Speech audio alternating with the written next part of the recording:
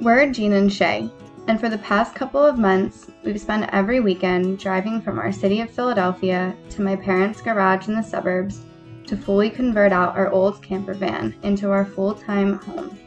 You've watched us take on project after project to get this thing ready for our big trip west to Utah in the early spring. But let's take it back before all of that.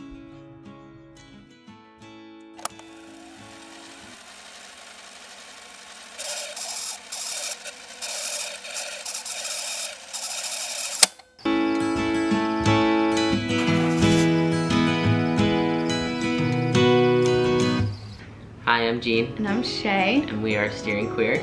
And this is our Q&A part 1. So we're taking the top questions we got from both of our Instagram stories and we're combining them, mix them in this little jar, and we'll be reading some off to start. Do you want to pick you pick the first one. What made you want to do van life? So I think that I had done it for like a month with a friend once. Like I joined along and I really loved it, and I just thought that would be something really cool to do. And when Corona hit and everything, I had gotten unemployed, and so I kind of just suggested it to Gene. We were pretty like newly together. Yeah. And it kind of just went from there. Yeah. I've always wanted to do it since I was a kid. I grew up and my parents had a camper and we would camp all the time, and I would also go canoeing a lot, and I kind of always just saw myself doing something like that at some point in my life. And then when you suggested it, it was kind of perfect, and I was like, yeah, we need to do this. Yeah. So.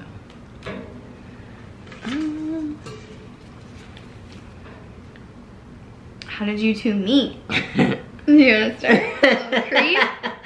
I found Shay on Tinder and we matched, and her Instagram was on her Tinder profile, so of course I found it. And self-plug. Yeah. Just for anybody who saw my Tinder. And I found her and followed her, and she followed me back.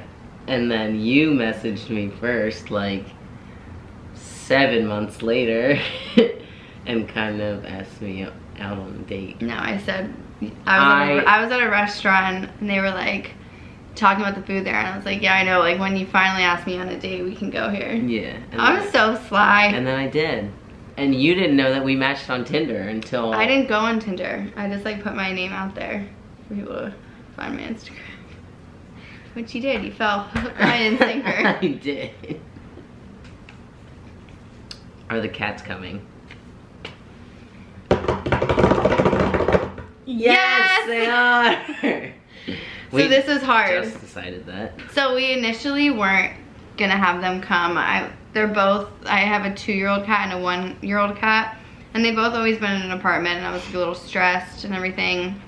And then I was really upset about it, and I kept looking up different like van accounts or van YouTubers and stuff who had their cats, and the cats seemed to adjust really well and like really enjoy it. And so we're gonna try it out. We always have a backup with my mom, who was initially gonna keep them while we were gone. So we're gonna try it out, and that will be really interesting to document. We'll do whole videos about the cats adjusting, all that kind of stuff, for sure. Right, Bean? Okay, my turn. Are you afraid? No. Are you afraid of anything about the trip? I'm afraid of being so far away from my family and friends, and like something happening. That's what I'm afraid of. I'm not afraid of traveling, really. I mean, maybe a little bit cautious about going different places just because of being queer. Yeah. I'm just like nervous to be outside of Philly, because Philly's like really accepting of, for the most part, really accepting of queer and trans people. So I'm a little nervous about that, but as far as like my overall feeling, I'm like pumped. Yeah, I agree. I'm the only amount of scared I really am, other than exactly what you said. It is interesting. I feel like the only time I've been in an area where I feel like I wasn't as accepted, or I could really tell the difference because I grew up just in the tri-state area, was when I was doing an internship in North Carolina. So I'm not exposed as much to some of the places that might not, they don't accept queer people the same way. But we're not going to be major city van dwellers for the most part. I think we're going to kind of be on our own, doing our own thing. Try not to be targets. And we do want to let people know where it is safe to travel and stuff if you're gay and trans. Yeah.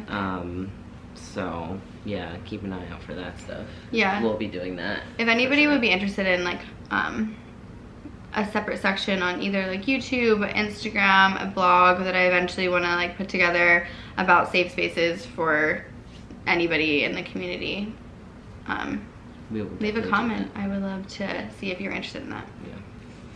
Where did you find the van? Ed found it. Yeah. So my stepdad, who's been helping us, he found the van on Facebook Marketplace because he knew that we were pretty actively looking at this point. Honestly, not even actively. We're like passively like, yeah, we want to do it. You were in New York. I was in New York visiting my friends, and he kept texting me. He's like, you gotta call this number about this van. And I was like, yeah, whatever. Like, I can do it tomorrow, or I'll do it Monday, because it was like a Saturday night. And he like was very persistent. So I got on the phone with the girl whose van it was, and it ended up being the next day. Yeah. The next day we drove to Virginia and saw it because it was just such a great deal.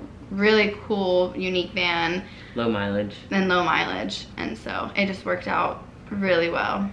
Yeah, so Facebook Marketplace. Yeah. What's first right when you leave? We don't have like much of a plan because we just know we have to be in Utah probably by May because we have an orientation. Yeah, we have to find out when that is. Yeah, so there's a few places that I want to go. Like, I know I want to see Louisiana. Yeah. Texas. Arizona. New Mexico is one of them. Like, kind of that loop down. This is gonna show opposite, I think, on the. Just flip it. You know what I mean. From Pennsylvania down to Texas and up into Utah. Just kind of a loop there. But we have over a month of doing that, so we're kind of just gonna go with the flow with that. Yeah. Oh dear. After the first year, then what? We're going to work May to October, travel until December, because then we're gonna go home for a little bit for the holidays. And then while we're at home, or a little bit before that, we'll probably plan to get another job lined up. And then wherever we do end up getting another seasonal job, we will go wherever. We want to go to Baja. We want to go to, which is in Mexico. Go to Seattle before we come home in December. Oh yeah. Just really want to go all throughout the West Coast, honestly, and like Midwest, Wyoming, Montana. But yeah, after like, I guess what the year would be is like so hard to plan out because we don't know how much we're gonna get accomplished. We don't know if we're gonna find places on our off seasons from seasonal jobs that we want to stay a little longer. But we do eventually want to head down into Mexico. We don't like have we're doing it for a year, but we don't have a specific like year stop. Yeah. It's gonna be our house. We don't have rent, so like I don't really see us being like, no, I want to pick up another rent. No, I don't think we're gonna travel for a year and then stop. I think we're gonna keep going. Are you nervous to be so on top of each other? I feel like this is something that we have discussed a lot. It's a realistic question. Yeah. I got this like a few different versions of this question. And it's definitely inevitable for us to be on top of each other.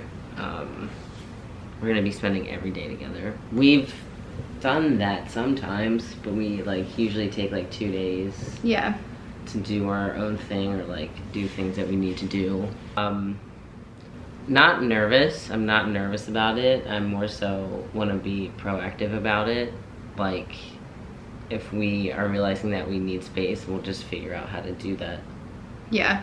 And one of the things is with our relationship is that we're really open for communication. We don't tend to get like irritated and mad at each other before we would like talk about a situation. Like we plan on, Gene wakes up a little earlier than I do, like if Gene wants to go for a walk, or if I need to stay back and do like any online work and stuff on certain days, we're really open to that. We both are the type of people who really enjoy our alone time. Yeah. But we kind of feel like we're having alone time sometimes together too, if that makes any sense. Which I think is really cool and important. Like we don't need to constantly be talking. We don't constantly like have to sit there and like validate each other if we're in silence. That it's not because of like weird resentment or something. No, yeah. So I mean, I wouldn't say nervous, yeah. I just would say like I am anticipating that being something that having to figure that out. Yeah, for sure. Next question. Does your job provide you with food and board or benefits? So board is our van. They'll give us a parking spot and they'll give us water. So we have free water, which is huge for, what is it, 4 months rather? Yeah. Food, no. Benefits, no. No, there's no types of benefits. Like we're camp hosts, so. Yeah. There's no electrical hookup, so we'll get a $65 stipend per month. So that would be cool. But yeah, place to park, water, and the propane stipend is what, and a golf cart. We're so excited about the golf cart. That's gonna be awesome. I've always been so hyped when there's a golf cart around me. I don't know who decided that was a good idea to give us a golf cart, but I'm down. I wonder if we can use it on our day off. I wonder how big the wheels are. Okay. How much was everything? So the van was $7,000. Then, yeah, really great deal. It has a little over 60,000 miles on it, so it's great. Just got new brakes. The money we put into it initially was about $1,000 for all of like the walls, the floors, the ceiling, all that kind of stuff. I would say ever since then maybe we've put another close to $1,000 on it, and then we need to still get solar, and we're gonna get 2 new batteries for it. So I think in total it's gonna be between altogether 10 to 11,000. Yeah. Which isn't bad. No, put into perspective that we'll never have to pay all of that again. Yeah, there's gonna be times where we have like electrical work, we have to go to the garage, all that kind of stuff. But if you put together how much your rent is and you calculate that for a year, it's either gonna equal out or be less. For me personally, it's gonna be less than I would pay in a year of living in this apartment again. Yeah. It would be more expensive for me, but you just do that and then you have that house, home. Yeah, it's like an investment. Yeah. Car insurance or homeowners insurance, how does all of that work? Do you want to take the lead on this?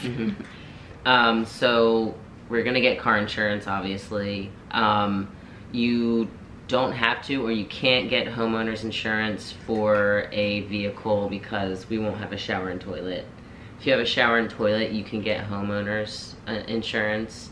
I feel like even if we could get homeowners insurance, it would be more expensive than necessary. I don't think it's worth it. Agreed. We can get insurance on certain items, like expensive items like laptop, camera gear, a drone, anything like that. We can get insurance on that and pay for that. Kind of like what you would do for like renter's insurance. Yeah. And pricing car insurance, it's very cheap. Yeah. We figured it out. It's gonna be $500 to $600 every 6 months. Yeah, and then figure that we split that, and then we're gonna try and add on AAA, which is about like $100 a year. Yeah. So super cheap. Yeah, that was a really big relief for us to find out recently. Yeah. Because I thought that was gonna be more of an expense than it was. Just a little bit. Where are you most excited to travel to? So this differs. You can go first, babe. I'm excited to go through Moab, which is southern Utah. We'll be doing that like the week before we start work. It's only 3 hours from us. I know. I went there last year and was absolutely like in love with it, so I can't wait to go back. And I'm most excited to see Seattle. I know that there's so many places that are like so beautiful, and not that Seattle isn't, but like there's gonna be so many places where they like take my breath away, but there's just something that I like romanticize about Seattle. I'm not saying it's all about Twilight. But a lot of it has to do with But it's all because of Twilight. I'm making Gene go on the full Twilight tour. I'm down. Yeah. I'm so into that. So that's my thing. It's gonna be like my big moment when we finally get out there. Actually travel there with you and like our home is just gonna be so special to me. It's feeling sentimental. My second would be Montana. Yeah, I mean all those places, Wyoming, like Glacier National Park. Yeah, the Grand Tetons. Holy fuck! Like all these places, there's just so many. But if you want to ask for our favorites, Moab. Cheers, babe.